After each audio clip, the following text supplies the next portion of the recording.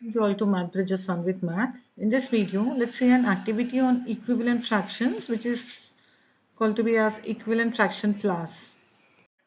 First, let's see what do you mean by equivalent fractions. Equivalent fractions are the fractions which have the same value. For example, here half and 2 by 4, the value remains the same here. So this kind of fractions are known as equivalent fractions. To do this activity, first you draw a flower of your choice. First we'll take 1/2. In the center you can write 1/2. So in one of the petal you write 1 by 2. Now what is the equivalent fraction of 1 by 2? Multiply numerator and denominator by 2. So when you multiply here by 2, so 2 times 1 is 2. Here you can write. Similarly 2 times 2 is 4. So 2 by 4 we got it first. Next you take this one now. Multiply with 3 now. So 1 times 3 is 3. Here you can see we got 3 here. Next 2 times 3 is 6. Here we can write. Similarly multiply same half because we are finding the equivalent fraction of half.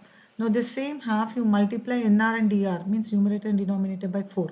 1 times 4 is 4. 2 times 4 is 8. Like this.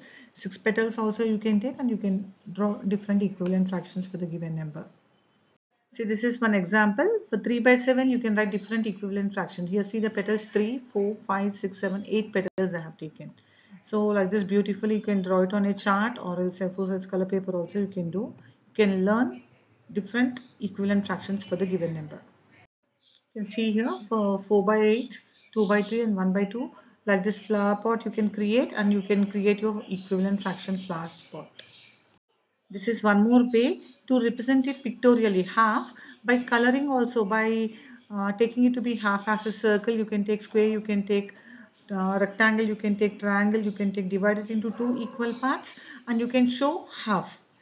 Half also you can see here in a different ways, forms you can show the equivalent fractions for the given fraction.